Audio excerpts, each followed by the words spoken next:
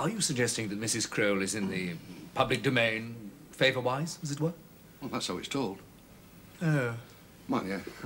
I reckon he'll think twice before sending up another stand-in for Ted Crowell. Why? What happened? Well, they say Ted turned up and caught the last one.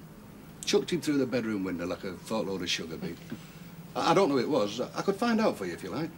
Would you like me to have a word with Mrs. Crowell? You keep away from Mumbles, Lucid. Good God, they have to go in pairs to read the meters in that parish. Bill, it might be interesting if you could find out who. Does anyone know who Rasmussen is? He's a Dane. He used to have a farm of his own over at Pollard's Bridge until the government took all that land over. I think he does odd jobs nowadays, doesn't he? Yeah, slaughtering for one. There'd be nothing unusual in Crowell wanting a pig slaughtered, I suppose? Another one, you mean? And not with you. Don't you remember, Inspector, I told you? He had one slaughtered a fortnight ago, that's all. Only someone pinched out the carcass from where it was hanging in the barn.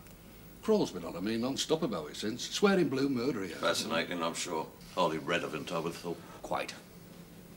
One other thing, Sergeant. You said the government had taken over Rasmussen's farm. How did that come about? All the land round there was taken. Compulsory purchase, I think they call it. For that big establishment place at, whatchamacallit? At Thimble Bay. Thimble Bay, that's right. Thank you so much. Fibrofon think it's from a baby's hairbrush. Portsea Plastics say fishing line.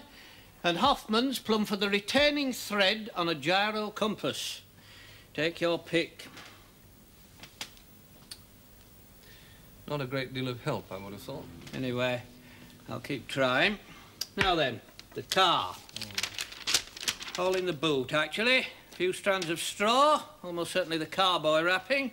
And more to the point, blood stains. All recent, definitely recent, but decidedly not human. So there you go, Squire.